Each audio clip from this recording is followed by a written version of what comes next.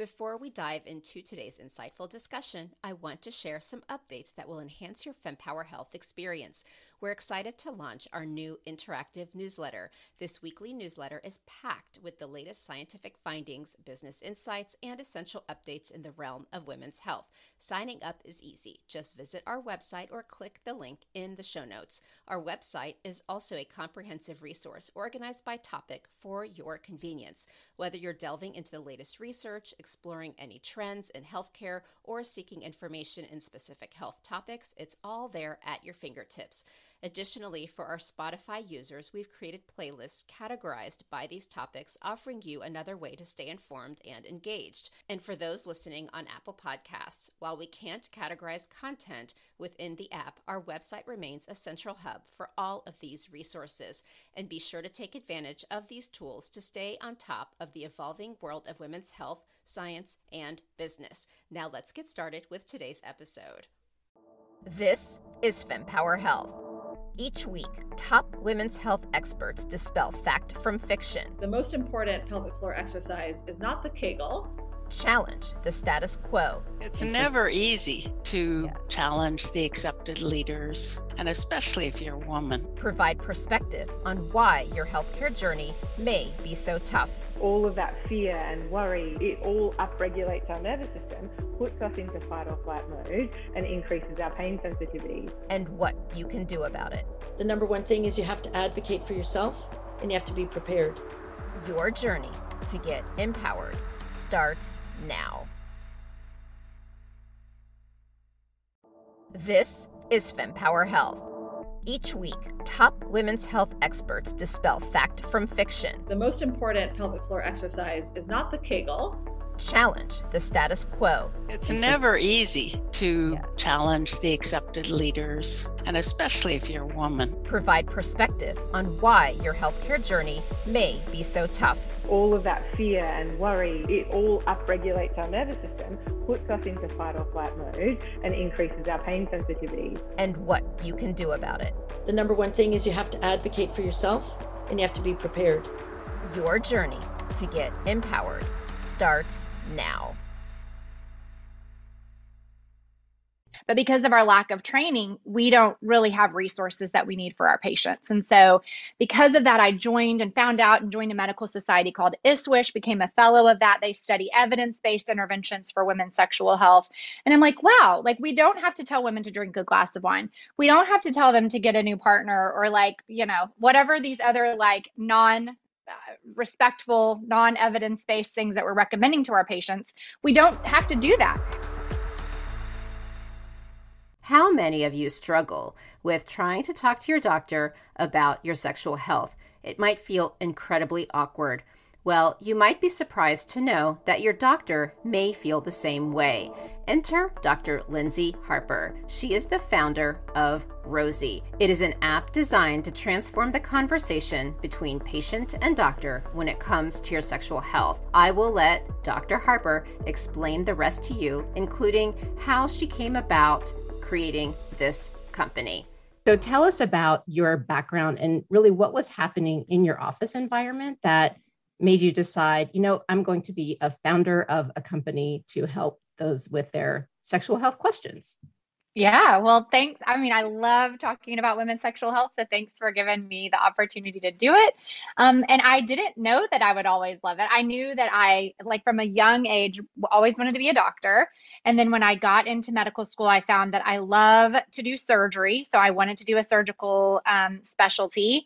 And it's very interesting. I did an erectile dysfunction clinic at the VA and then decided I did not ever want to take care of men. So by process of elimination, I got into becoming an OB GYN, which I love so much and love taking care of women, love all of the aspects of patient care that we get to be involved in, and love so much the continuity of it. So when you're thinking about, what kind of doctor you're going to be, if you want to be a surgeon, you usually just get to see patients for when they need surgery and then they go back to their, other doctors. But as an OB/GYN, you get to be surgical, but you also get to take care of women throughout their lifespan, oftentimes from when they're young in their teens till when they die. And so that's such a special opportunity as someone who really values connection. when I was in private practice as an OB/GYN, I felt confident at the things I had been trained for, but there were concerns that were coming up on a really regular basis with my patients. And these included things like low sexual desire. I had several patients, I mean, in like within a few days when this all started to kind of get really concentrated in my mind, say, you know, I never want to have sex again. I feel like if I tell anybody, they'll look at me like I have three heads. Or people were having trouble with orgasms that hadn't been present before, or sexual pain, which is so common, histories of sexual trauma, which is so common, we know. But unfortunately, as an OB/GYN, most of us are not trained to handle these issues. And so it was like this first time where I felt like, okay, my patients have a need and I truly don't know how to help them. I don't know how to deliver on that for them. And the worst part about it was, it's not like their toe was hurt and I couldn't help. They had spent their emotional energy, they had built up their confidence and courage to disclose something super private to me.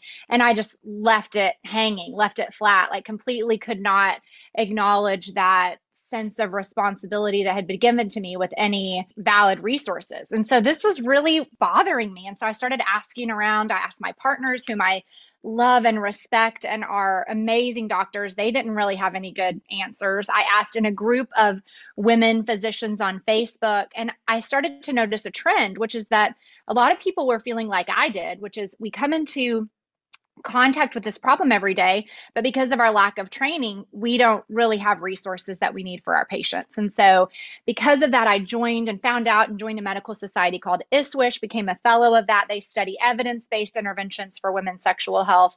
And I'm like, wow, like we don't have to tell women to drink a glass of wine. We don't have to tell them to get a new partner or like, you know, whatever these other like respectful, non-evidence-based things that we're recommending to our patients. We don't have to do that. The problem is this discrepancy of information that's available to us in residency as physicians and society as women, that there's just an information gap. And so that's really where the wheels started turning for like, how can we do this? And I didn't know I was going to be a founder of a technology company. I'm just trying to solve this information gap problem, which by sharing this information can do so much, right? It can be therapeutic. It can actually improve sexual health. But even bigger than that, it removes and erases this sexual shame and isolation that we as women feel because of this complete lack of conversation of our sexual problems in society. So we definitely have a very tactical reason for existing, but we also have a much more, philosophical, social good reason for existing, which is to really erase all of those unnecessary feelings that women are feeling about the sexual problems that so many of us are having. So you went from this idea and now you've built this app. So what would you want people to be aware of with respect to the app? And by the way, I do have people who listen to the podcast who are healthcare providers and patients. And so feel free to share messages to both of them about what you're really trying to do here, who this is for, and how to utilize it. Absolutely. So, I mean, my founder story as a physician who needed resources for her patients is really to address exactly that, right? So I know very well that doctors in their office have 10 minutes to spend with patients, and we're lucky if we get through our entire checklist, and not very many of us ask about sexual health. And that's because we're not trained. And number two, even if we have a patient who answers us affirmatively about a sexual health problem, we don't really have any good resources until now, right? And that's really where Rosy is supposed to fit in, right? I really do want all physicians to be asking about sexual health, but I realize that's not possible without a resource like the one that we've created. And so it's to say, hey, you can ask your patients, and if they have an issue, you can send them our way. A ton of our educational content is completely free, which I know is a huge, draw for healthcare providers and those referrals. The library of erotica is paid, and also the classes are paid. And classes are really deep dives into specific topics like sexual trauma, religion and sexuality, orgasm concerns, menopause. I mean, they run the gamut. And so, and if a patient or if a user does decide to subscribe, it's $10 a month. So it's a, low cost comparatively to some other, if we were to compare it to some other educational or therapeutic resources. Something that's really important for me as a brand is that all the parts of Rosy are evidence-based. And so for us, whenever I was thinking, okay, how do we make this sort of vision come to life? Basically, I just took the evidence-based resources that we have established in sexual health, which are to say, we know education improves sexual health. We know self-help improves sexual health. We know erotica improves sexual health, right? So erotica for us we're not like an erotica media company. We're a erotica as a prescription company, right? All of our erotica is written by women. It's all written from, really honoring that most women experience orgasm through clitoral stimulation. Like, we're very focused on what is sex like for women and portraying that in these stories, much to your like wonderful review. Thank you so much. But also, and all the content, with the exception of the erotica, on the platform. So all of the educational and self-help content are created by either sex medicine doctors, OB GYNs, pelvic floor physical therapists, sex therapists.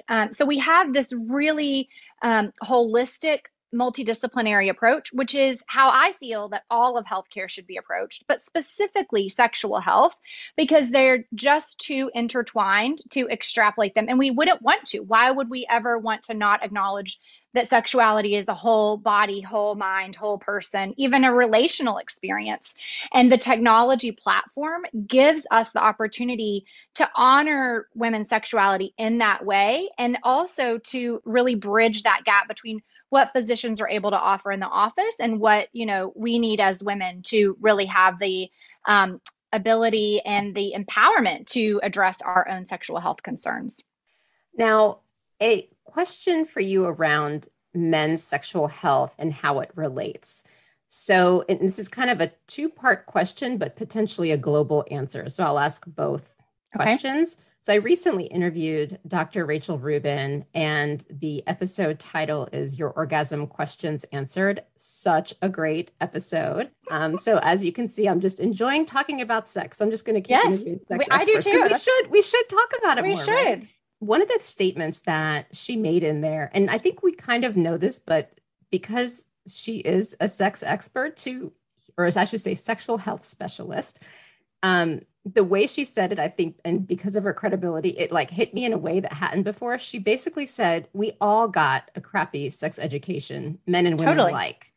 But I do think sometimes we women think men know more. So that's part one. So I wanted to get your reaction to that. But part two is, isn't there more information and guidance for men in some respect? Because let's talk, face that I'm not sure what all Men's Health magazine promotes. And we know that there's porn out there, which shows everything fake. But just generally speaking, like when you talk about erectile dysfunction, like Viagra came out, but where was anything for women for a really long time, right? So I'm just so curious. You have this tool that's helping women. Men also got a crappy sex education, but they kind of sort of have more information than women ever had. So then how does Rosy play into that dynamic, assuming it's a male-female relationship, because we know there's many different relationships out there? Yeah, I think we do assume that men know more, probably unfairly. I think that all of us have terrible sort of baseline sex literacy, sexual health literacy. And that's something that we could definitely do better as a society, as a world, in general. And so I think that there is a misconception that men know more. They might know more about certain things. We definitely talk more about men's external genitalia and about the function of it and about the dysfunction of it. And like to your point, the treatment for, male sexual dysfunction. But I think that sometimes for men's sexual health, things are oversimplified. I think that, it's like, oh, here's your pill. And while that works for a lot of men, it doesn't address the whole person like we at Rosy really value. And so luckily for me, I've had the opportunity to build this company, be a representative of how I think sexual health should be approached. And for men, there isn't a corollary necessarily. They do have very easy, covered, wide access to medications for men's sexual dysfunction, which we do not have, right? So there's only 2 FDA approved medicines for women. They're very rarely covered by insurance. The pharma field is widely discrepant. I would say the informational gap for men and women is probably equal. And Rosy is hoping to close that for women for sure.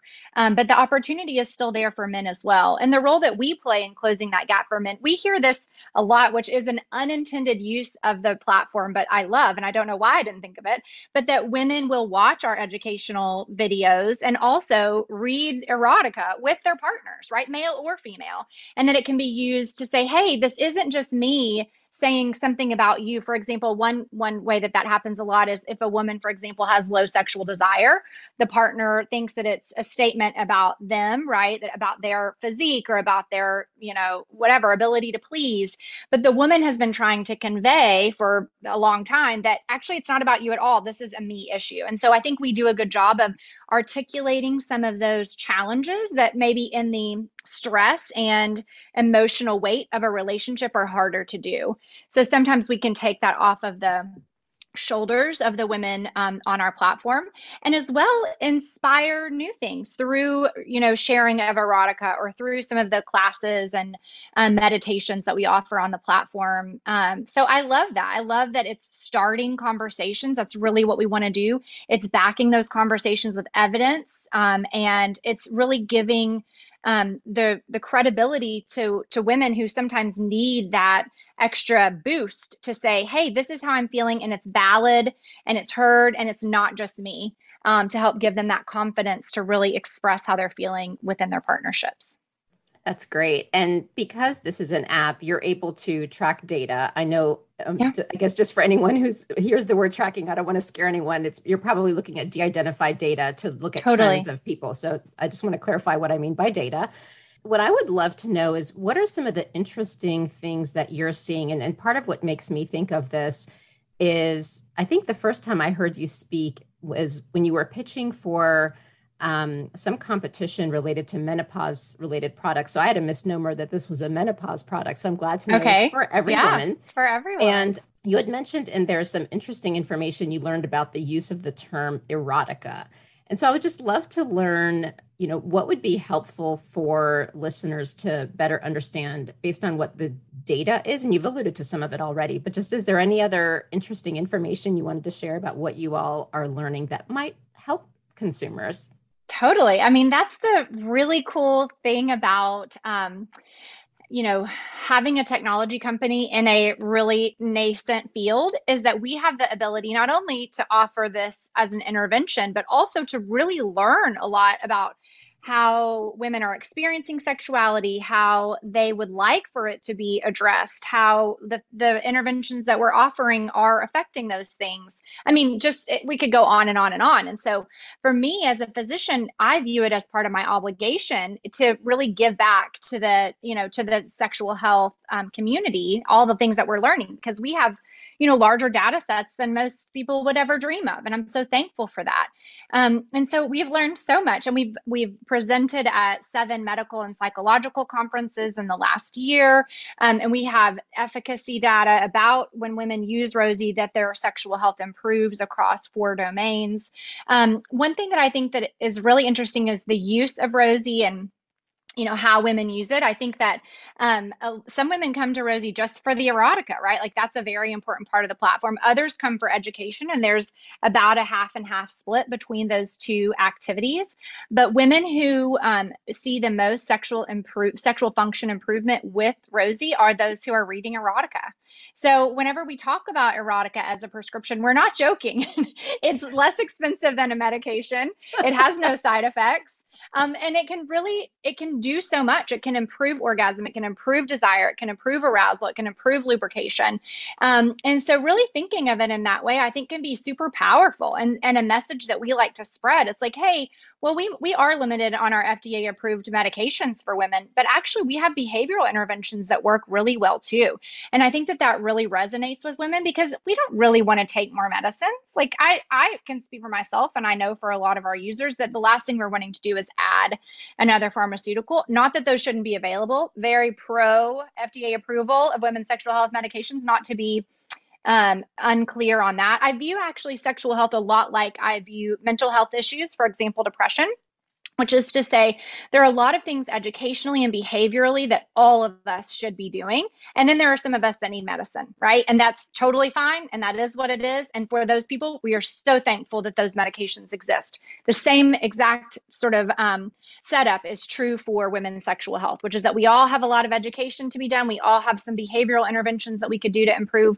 Some of us need medicines. Those should be widely available and covered.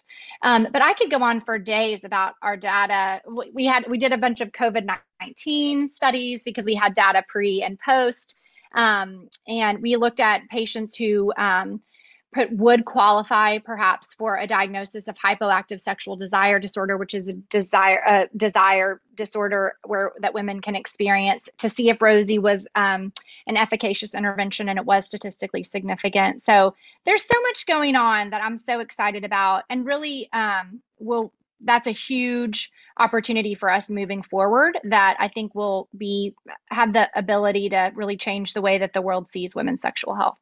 Wow. Now, one thing I didn't research, and as you were talking, I just thought about it, is do you have anything focused on couples struggling with infertility? Because getting on that road of, okay, this is the day, these are the 5 days, like the schedule. For me, it was 4 years. It was a nightmare. Yeah. So curious if you have anything focused on that. We do. Actually, this fall, we just released a series where we did, where we included a class specifically all about infertility. So in that deep dive section of the app, which is what I was talking about, we worked with an OB GYN who focuses on sexual health named Tammy Rowan. She and Rachel and I all know each other well. And then a perinatal psychiatrist, and then also a pelvic floor physical therapist to really address infertility from, the whole mind, body, sex connection, and help users really to just have a place to experience those feelings, to understand what could we do to optimize wellness during infertility. There's never going to be anything, a medicine or an app or whatever, that's going to make that journey easy. That's a tough journey. It is. But what we can do is we can talk about it more. We can support one another better. We can acknowledge and hold space for women and their partners going through that journey. And we can offer evidence-based, information, which is to say, hey, we know that couples experiencing infertility who do this, may have better sexual health outcomes than this, right? We can offer ideas to separate sex from conception and things like that. So really proud to be able to do those things, because that's the cool thing, honestly, about sexual health, is that there's nothing that doesn't touch it, right? Stress touches sexual health. Infertility touches it. Surgery, other medical conditions, chronic pain, our partner's sexual problems, or just partnership problems in general. So while sort of the party line is that sexual health is complicated, I actually think that's the beauty of it, right? That's the opportunity in it, is that something can be, can be intricate and still be worthwhile and worthy of addressing. And digital health actually is like the perfect platform for that. So I think the time for all of this is exactly right. No, it's absolutely perfect. And I also like that people can be connected to sexual health experts, because it's funny, I've been doing this podcast for a while. I've been in healthcare my entire career. And to this day, I chuckle because I'm like, there will be something that comes up. Like, for example, my knees, the back of my knees are starting to hurt. And what kind of specialist do I go to? Again. And so there's just so many things that come up with our bodies. It's like, well, where do you go to? And I like that you also have the avenue to connect people to experts if it's more than leveraging Rosy to be able to get the help that they need. So do you want to talk about how you're sourcing that? I know there's the great organization is Swish. So is that where you're getting most of the experts, or how are you determining who people should be going to make sure they're getting the best help possible? Yeah, so we really view this in two ways. So we have all of our content, which is filmed with a ton of ISWISH members, a ton of, like, as I said before, mental health people, pelvic floor PTs, really anybody who could be involved in sexual health. And then we launched Rosy Coaching, which is a little bit different than telehealth, which is, I think, maybe what the track that you're on. So coaching really is, for those who are listening who are familiar with life coaching, it's a lot like life coaching, but around sexual health issues. So these people, the coaches that we have on so far are, Sonia is like our lead coach, and she's a physician who then became a sexuality counselor, and then now she became a life coach. So she will get on group calls, which are actually super powerful, but also individual one-on-one sessions with users, and really work with them to kind of reframe how they're thinking about their sexual health issues. So, and this can be so liberating for women. We had a big group coaching call last night, actually for our healthcare provider community, where we did a healthcare provider only coaching session. And even as a physician, I have learned so much. These women who are on these calls learn so much, because there's, as we've already covered, so much missing from our education when it comes to sexual health, both as women and as physicians. And along with that lack of evidence-based information comes these questions like, I've been trying to have an orgasm through penis and vagina sex for 20 years, and I can't seem to make it happen. And this was on the physician call last night. And I'm like, I'm so glad you asked this, because this comes up like literally every single time. And it's just, it's not our work, while it's so important and so meaningful for so many women, including myself, it's not hard to be a myth buster, because these are just easy things that can really change people's lives. To say, hey, 85% of women need clitoral stimulation to have an orgasm. There's nothing wrong with you, and you don't need to keep trying. And you can also please counsel your patients differently, And so it's just those network effects that we have on not only the women that we touch, but the women in their communities, their children, their partners, their best friends, their sisters, their moms, I think is such a powerful moment in time, and really is wrapped up in that group experience where you can hear other women expressing the same exact problems that maybe you've been struggling with in isolation for years, because you have not had the opportunity, the platform, the outlet to have those conversations. And we're really offering that to our users, which is, so great, honestly. So I think that there's such an opportunity for there to be just like a worldwide, media-wide, just change in the way that female orgasms are portrayed, because otherwise we're all walking around thinking something's wrong with us. That's not the way we do it. So, we must be broken. So frustrating. Fempower Health is pleased to partner with the upcoming Femtech and Consumer Innovation Summit. The summit is the latest deep dive event, part of the Women's Health Innovation Series, looking to tackle this growing sector of women's health, having had continental success in driving innovation, investment, research, and partnerships in traditional women's healthcare by bringing together critical stakeholders. Join us in New York on June 7th and 8th as we channel this success into the consumer sector of women's health. Visit www.femtechconsumerinnovation.com to view the superstar speaker lineup and enter code FEMPOWER15 for 15% off your ticket. Hope to see you there.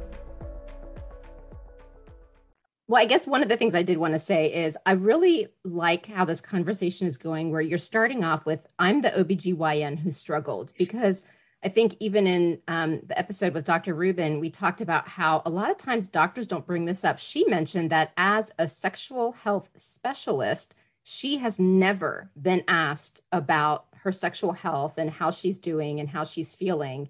And it's because of this lack of education. And so I think it's so great that you're focusing on both the provider as well as the patient, because it's really that dual relationship, because, if just patients are using this and they go to their doctor, the doctor is going to be like, okay, great. Great.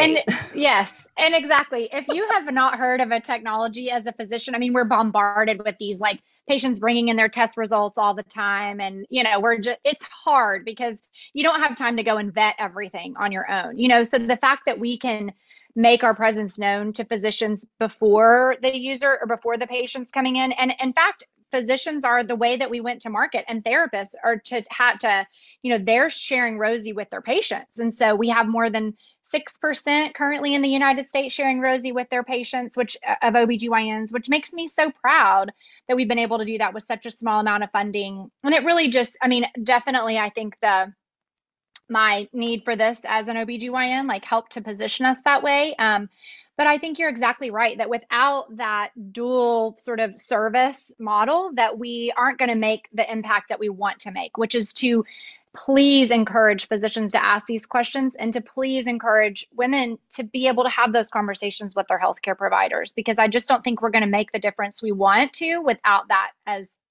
part of it. What would you advise those who've been using Rosy and have their OBGYN appointment and go in and they're all excited, but they still have questions? Do you have any use cases where women have gone into their doctor and they have a terrible conversation about, or maybe Rosy itself solves for things, but what if there needs to be that conversation, but the doctor doesn't yet know about Rosy and maybe potentially feel intimidated and doesn't know what to do? Like, what would you advise women to do? And second part of that is, do you have a list of healthcare providers that use Rosy so that women would know in advance, my doctor knows about this or my doctor doesn't, just so they can frame that conversation, because we don't want it to go downhill?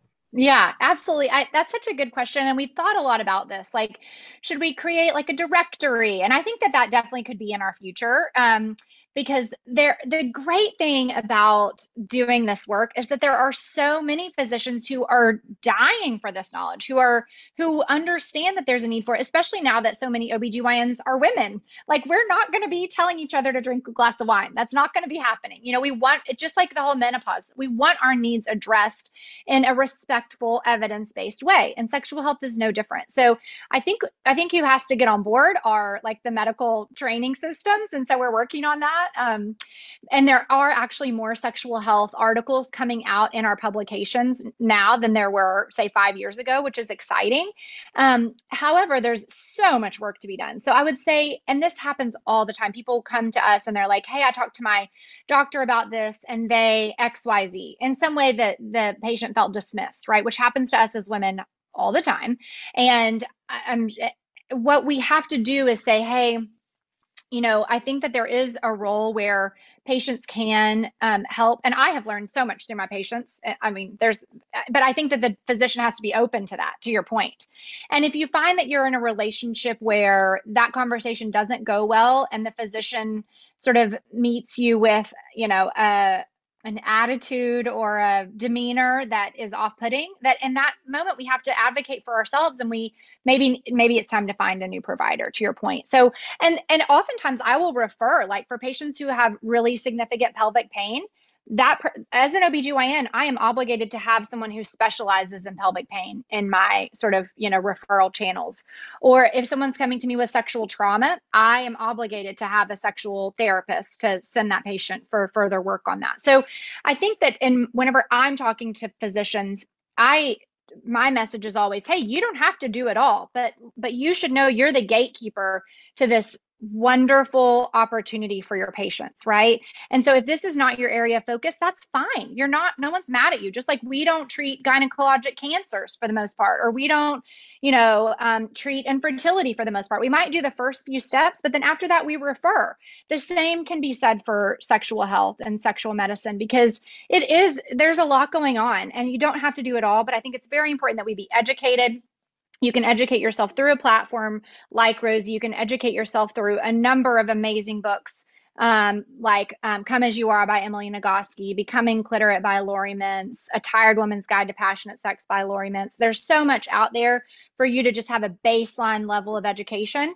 And then after that, have those referral sources. So I think that on the patient side, it's important to advocate for ourselves. On the physician side, the important thing is just to open the door to conversation and have those people in your community to which to refer, for sure.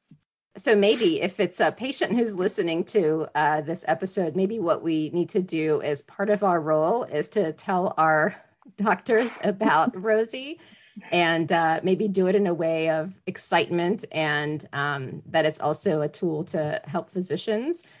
So maybe that's our job. So listeners, let's advocate for Rosy. Oh, thank you. And really, we're just there to save physicians' times. That's our biggest value prop is like, hey, we want to save you time while addressing this respectfully.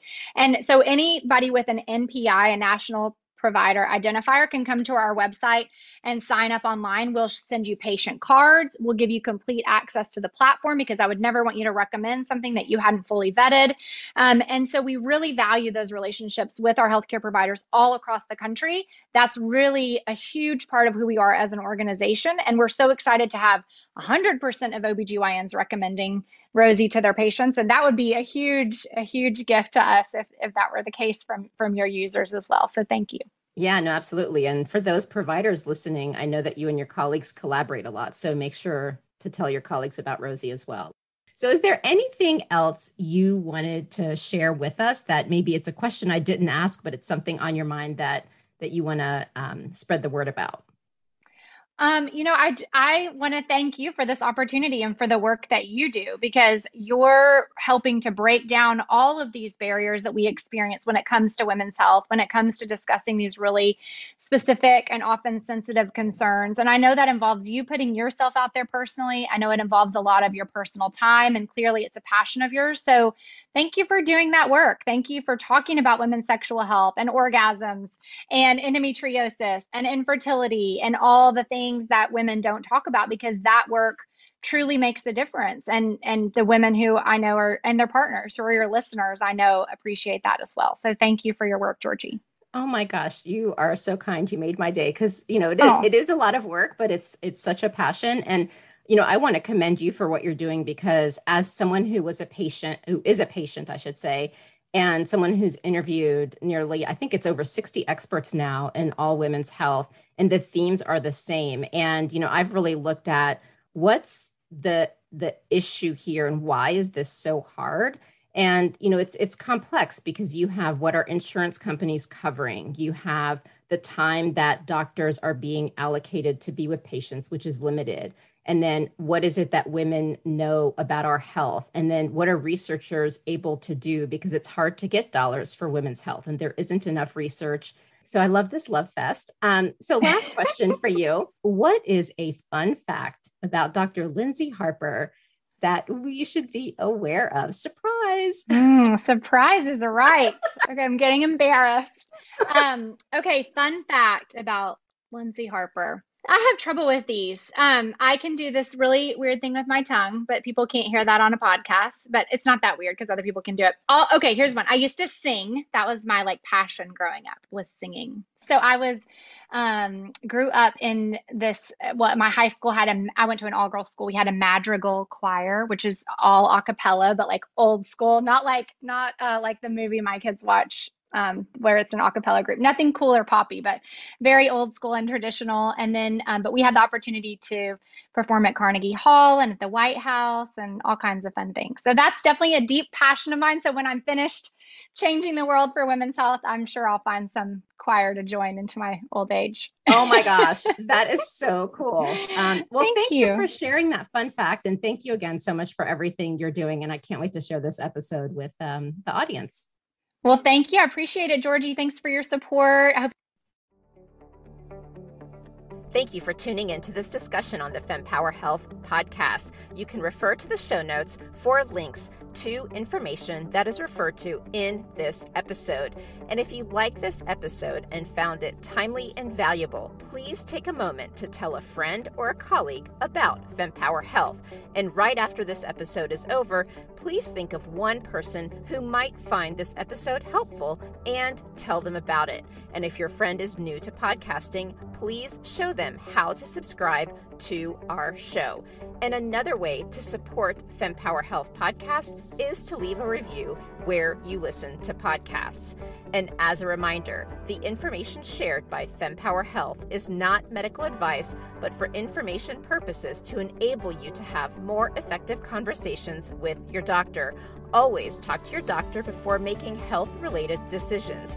Additionally, the views expressed by the Fempower Health Podcast guests are their own, and their appearance on the program does not imply an endorsement of them or any entity they represent. See you next week.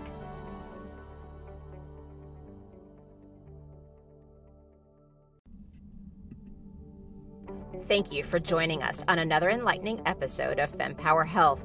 No matter where you are in your journey, our website is brimming with content tailored to your specific topic of interest or life stage. Dive in and discover the resources and insights waiting for you. Your voice matters to us, and if you found value in this episode, please take a moment to write a review. Your feedback not only helps us improve, but it also helps others discover our podcast. By spreading the word, you're empowering women everywhere with the information they need to navigate their unique health journeys. And if this episode resonated with you, please don't keep it a secret. Share it with friends, loved ones, or anyone you believe would benefit from the information. Together, we can create a world where every woman feels supported, informed, and empowered. Remember, knowledge is power, and Fempower Health is here to guide you and support you in every step of the way. And as a reminder, the information shared by Fempower Health is not medical advice, but for informational purposes to enable you to have more effective conversations with your doctor. Always talk to your doctor before making health-related decisions. Additionally, the views expressed by the Fempower Health Podcast guests are their own, and their appearance on the program does not imply an endorsement of them or any entity they represent. Until next time.